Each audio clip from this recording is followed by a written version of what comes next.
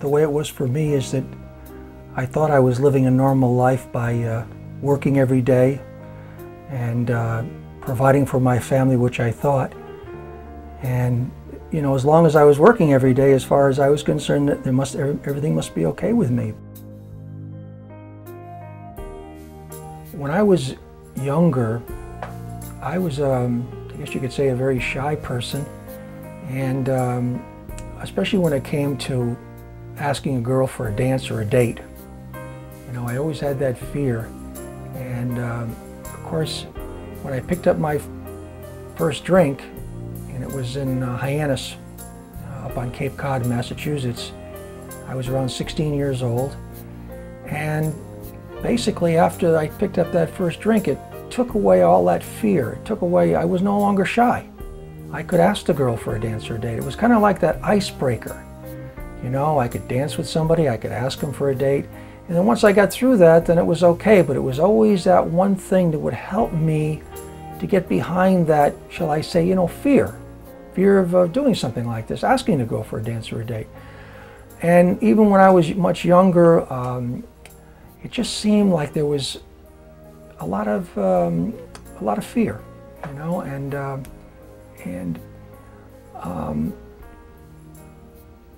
when I picked up alcohol, it seemed like the fear went away.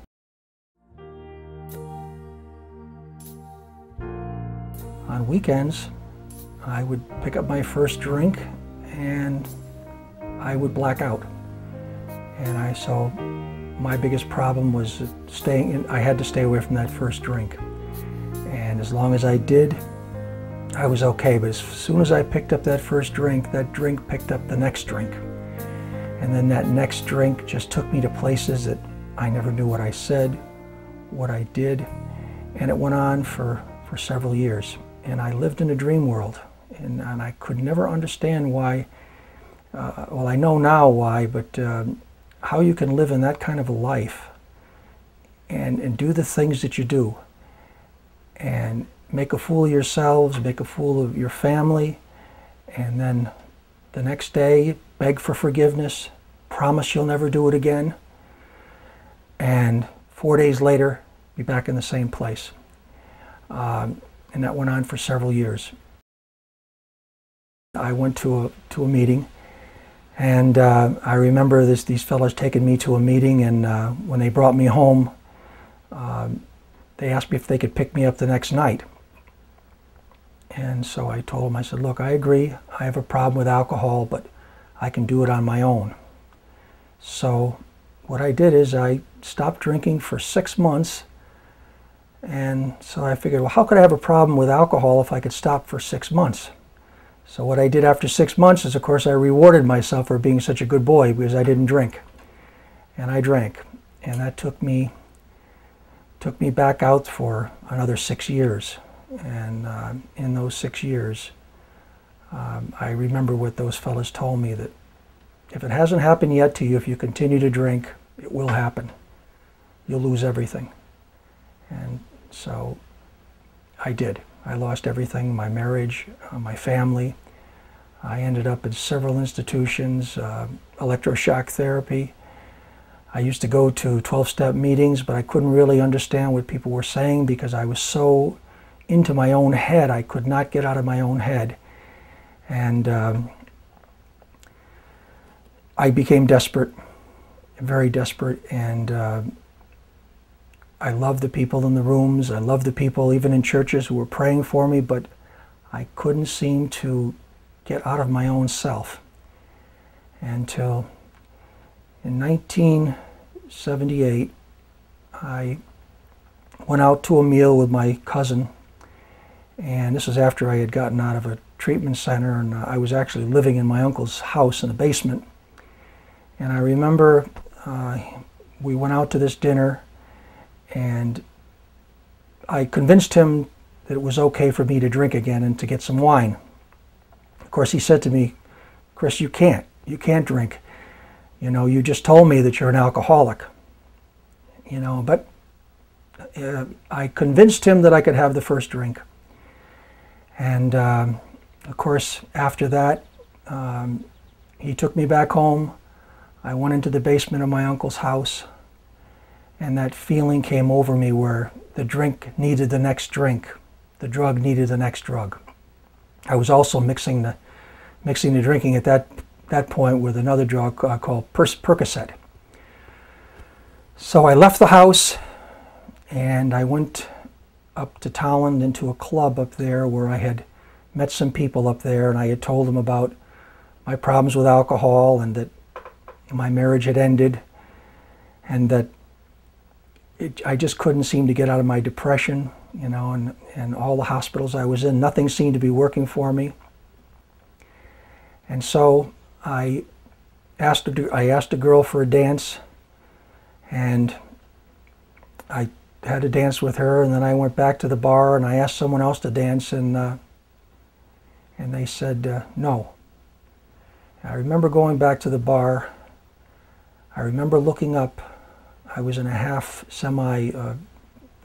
drunken state, and I remember looking up in the bar, and I remember seeing the brightest clouds and the bluest sky I had ever seen in my life. And a peace came over me that had never happened to me before in my life. There was no more depression. There was no more,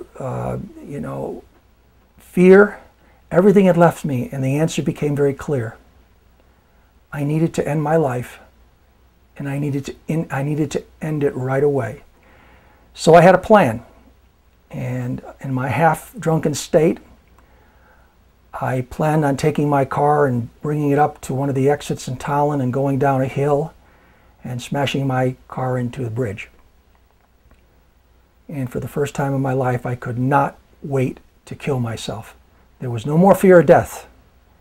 And I remember just vaguely leaving the club, could not wait to get my car. I put my arm around a girl I had met earlier that night with her boyfriend. And that's all I saw was this boyfriend come flying over a crowd with his fist, hit me in my face. I fell into a crowd. Someone stomped on me. And then several hours later, I woke up in Rockville Hospital. And alcohol had never got me to that point where I knew then that there was no more recoveries left in me. So by the time the turning point came and I started getting into the 12-step meetings and so forth, I was so confused because I could not stop my emotions from taking over. I was emotionally so bankrupt that my emotions were running me every second of every minute of every day. So I could not get a handle on just saying, okay, you're not going to be depressed or you're going to be able to get out of this. I felt like I was kind of almost like in a tomb where I knew people were on the outside of me, but it was almost kind of like a wall between myself and them. And it was like anxiety just kept building and building. Even though I wasn't drinking, I couldn't get out of that tomb. I couldn't get out from myself. And then things that would bother me in my relationship and my marriage, I couldn't let them go. It was almost like that mental part of the illness, even though for a long period of time I would not drink, I could not stop obsessing. I was obsessive. Those thinking just kept becoming obsessive. So it just seemed almost like it was impossible for me to get out of it. And those feelings took me into a lot of different treatment centers for the disease of alcoholism, psychiatric units, where one time I was in a psychiatric unit and I remember seeing people much older than myself getting electroshock therapy. And I remember seeing them when they come out of the therapy, and I remember this little smiles on their faces. And I remember basically talking the psychiatrist into giving me electroshock therapy. And basically, I would be willing to do anything to just get out of my misery. And I remember friends in the 12-step programs kept telling me, Chris, you're an alcoholic. Don't do this. And I kept telling them, you know, that I know I'm an alcoholic, but I can't get out of that constant mental thinking. It just was not going away every second of every minute. So I convinced the psychiatrist to give me electroshock therapy. And the only thing it ever did for me was to help me for like 24 hours forget about what was bothering me. And then after that 24 hours, the same thoughts would come back in until the fifth one, the fifth shock therapy. And I was in Hartford at the Hartford Hospital, and I remembered that the fifth one that they gave me, when I was coming out of it, I had too much muscle relaxant, so I couldn't breathe. And I remember my eyes were open, I remember not being able to breathe, and I remember nurses running around me, putting needles in me, and that was the last electroshock that I had. But the obsessions were still there.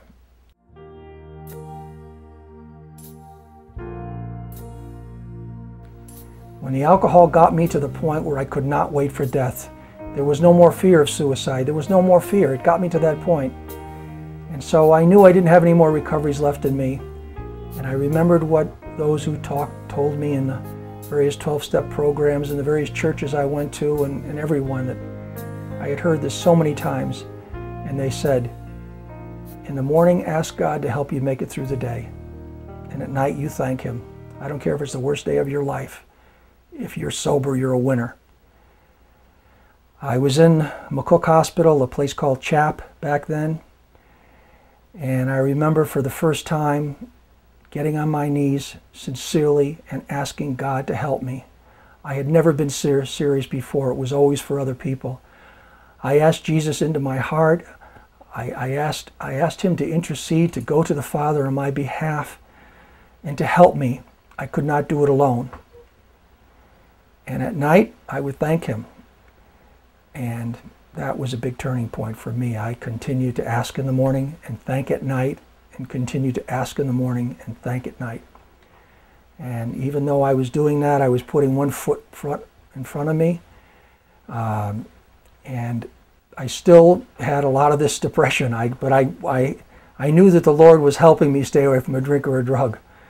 And it was almost 2 years after I started to ask and thank, where a very good friend of mine in the 12-step program, I went to see him and I told him, I said, John, I think I'm here for the last time. I know that if I drink, I will end my life instantly. I don't know what to do. I've tried every treatment center. I've been to the meetings. I've been to the churches. I get on my knees in the morning. I ask Him in the morning and I thank Him. And I remember Him telling me, he said, Chris, I think you should go see this other alcoholic. He reminds me of you 2 years ago. And I said, John, I just told you, I'm going to end my life. How can I help someone else? And he said, go see him. And I did. I went to this guy's house, and I'll never forget it as long as I live. It was in Vernon. And I remember going to his house, and he had very little, he was almost naked. And I remember walking into this house with these people, and he was about 250 pounds, and he had a chair in his hand. And I remember him running after his parents. And I remember being in this crisis. And I did everything I could to help save the parents and the girlfriend from him. But it helped me forget about me. The greatest gift that God gave me was to help someone else, to help our brothers and sisters. And when I did that, I got a reprieve for myself. The greatest gift I ever had was to help our brothers and sisters. And a peace came over me, and I did everything I could to get him into treatment. And thank God, he got into treatment, and it was one of those things that I started getting really hooked on, trying to help other people.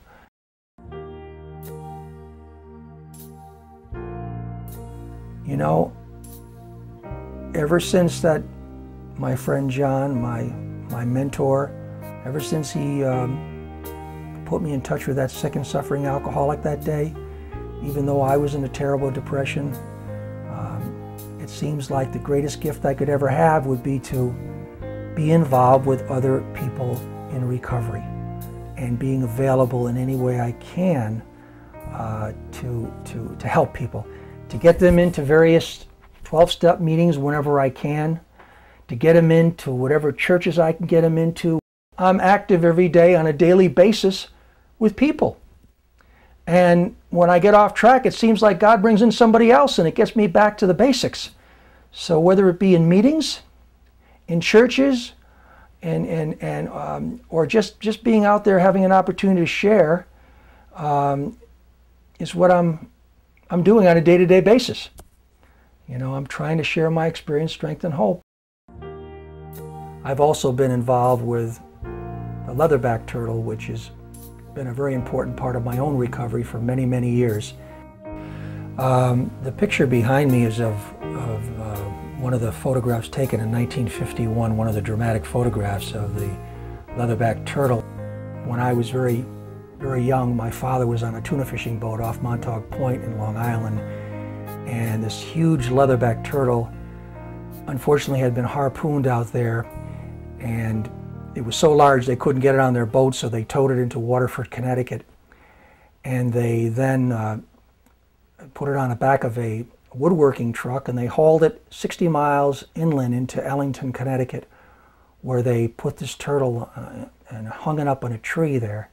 I was 4 years old at the time, and I remembered seeing the turtle. I remember touching the turtle. I can remember the smell of the turtle. I can remember seeing the dried blood from where they had harpooned the turtle.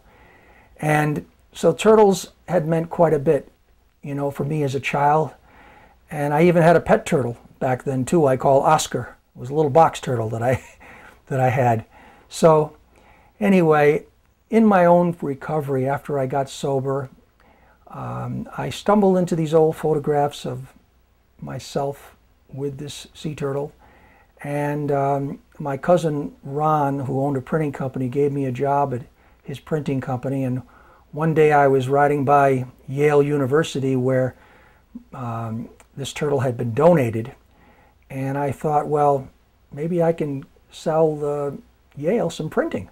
So I thought if I could get in the door and mention my father's turtle, maybe I could get in the back door and end up making a big sale. So I called Yale, and my whole thing backfired. The guy that was in charge of the printing just told me, he says, look, why don't you go back in the museum, see your father's turtle. So it was almost, he knew that I was looking for a marketing ploy. So I went back to the museum, and I saw the turtle after close to probably 30 years. And I became fascinated with the species, and I started to try to find out who the top scientists in the world were working with leatherback turtles. And I had a friend that went to Washington, D.C. on my behalf, and he got the top scientists in the world, told me what their names were, and I started to find out who they were, and I started contacting them and wanted them to see these pictures of this turtle my father was involved with in 1951. And as it turns out, but for the grace of God, I was able to get one of the top scientists in the world to meet with me at Yale. And I'll never forget that day back. This was back in 1981. This was 3 years after my last drink. And I remember this top scientist telling me that no one had ever tracked leatherback turtles before. And could you imagine us going up in a helicopter and putting a rope around one and trying to learn where they travel in the ocean, learn their migrations? And it set up this, it was like a spiritual thing. I'll never forget coming back home from Yale that day, and I was coming back from New Haven. I was actually going by where the Rocky Hill State Park is in Rocky Hill, Connecticut, and I remember it was like a spiritual, it was one of those spiritual awakenings that came over me, is that maybe I'm the one that's going to help find out where these turtles are. Where do they travel? How far do they dive? Learn about their body temperatures, their migratory routes. And it became a gift. A gift from on high. It was a gift from God, something to get, again, something for me to get my teeth into, to share my experience and strength and hope with other alcoholics and do what I could, but also to help God's creatures and to help save them from extinction. It was almost like, why did this happen with my father? There's got to be another reason for me to learn. So we successfully tracked the first leatherback turtle in history, and I saw my dream come true in 1981. And it was just miraculous, all the people that got involved with me all over the world. In 1982, I became friendly with Paul Newman and his family, and his daughter Nell told me that plastics were killing turtles. So then I felt, you know, there's got to be a reason why I'm here, and the reason is to tell the world that Plastics are killing turtles. Leatherback turtles eat jellyfish. And when they see plastics, they eat the plastic and they die. So ever since then, since '82, I've been trying to get as many people involved in the dumping of pollution, any kind of polluted materials. So we've done several television spots. We've been involved with a lot of international networks with the British Broadcasting. We've worked with National Geographic. We've worked with Animal Planet and several other people trying to get the word out on the dumping of plastics. And at the same time, the great gift is, if it wasn't for God's grace and Him allowing me to be here, I wouldn't be talking turtle. I wouldn't be here. So I feel that we're here to just pass on that message in time. Whenever we're here, however long we're here, God has given us this opportunity to pass on a message of hope, that all things are possible if we're sober, if we ask Him into our heart, no matter what, and make sobriety our primary purpose in life. Primary. There's nothing more in this life more important to us than primary purpose. Our primary purpose in life is to stay sober. Because if we're sober, we are available to do whatever we have to do. Life is not easy. We're going to go through pain. We're going to lose people we love. Okay, but God is always there for us, and He will provide for us. I'm so happy I can just tell who's ever listening that if I can be alive here to tell you that you can make it, if I can be here, you can make it. I don't care how far down you've been, because every day for 2 years, I just couldn't function at all. We've been fortunate to be able to set up a trust called Become Part of the Solution, which we want to pass on to all the churches and any nonprofit groups throughout the world, that they can set up a BPS in their own community. And we have one here in Rockville, Connecticut. And we've now got our second group going in Nantucket, where we have a person in recovery there that is kind of a point person for the community. And we went up and we spoke to all the churches and all the various nonprofit groups there. And we shared our experience, how you can set up a BPS in your community. And a year later, they called me, and the group is working. It's working. We need to pass on a message to hope. There's people in denial. They don't realize what this disease is doing to them. You know, they may have a lot of money, they may have a lot of fame, okay, and they may be justifying their right to drink because they don't think they have a problem because they go to work every day, or they make a lot of money, and you know something, and their disease is keeping them in that point. That keeps them in that. That's why they say alcoholism is a disease that tells us we don't have a disease. It's cunning, it's baffling, and it's powerful.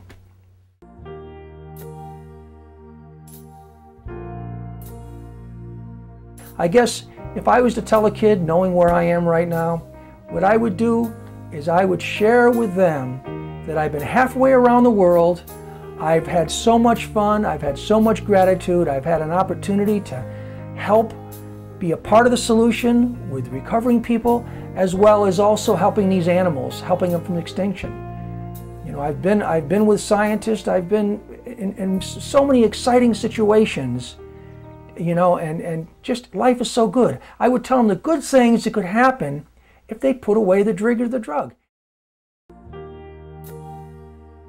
Boy, that's a hard one. I would like my legacy to be that if I can just touch or know that I had touched while I'm here some people, and to just, you know, get them to pass on that message of hope that I feel I'm supposed to be passing on. I guess just passing it on to stay sober, and that my legacy would be basically that no matter how far down you go, you can make it with God's help. He's there for us. I think that's the biggest message and the biggest legacy that I could ever pass on. To love our brothers and sisters, to not be judgmental, to know that all of us are created, and we are created in the image of God. And He wants us to clean up our act and take away these character defects. I would like people to know that that He changed my life, and that He can change yours. That would be the most important thing I think I could do in this time. You know, that we're passing through. Material things are not the answer. Fame is not the answer. Nothing is more important in this life than our relationship with our Creator. And if I can just touch anyone to seek His face, one person helping them out of bondage, that to me is what I want to be remembered for.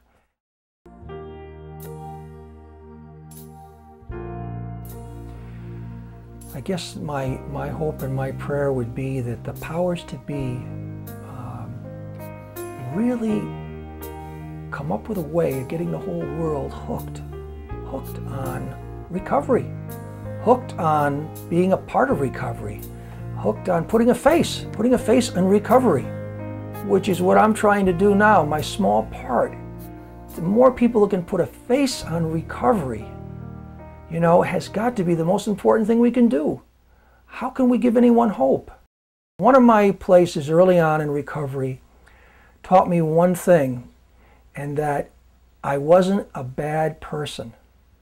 I was a very, very sick person. I had a lot of guilt. I hated myself.